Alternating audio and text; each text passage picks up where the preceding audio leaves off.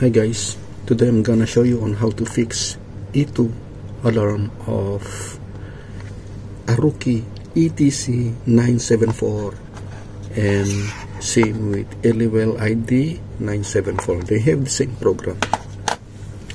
And to do that, you can press the set button here.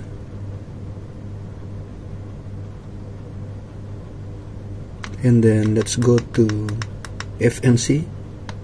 Press set and let's locate H42. Press set and choose N, no, then set. You can do that only when the unit is installed to chiller, not freezer. And another option for that is let's bring back the HO2. Let's restore back. Press Y, then set.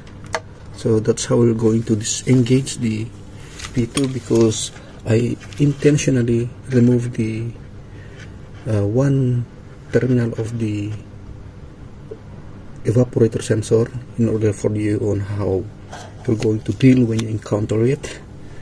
And take a look, there is still an issue with the alarm P2. Now to do that, I will simply insert the one terminal to this PB2 or the terminal number 9 and take a look.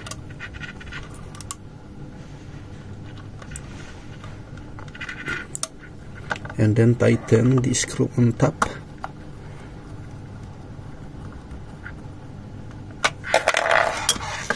And take a look.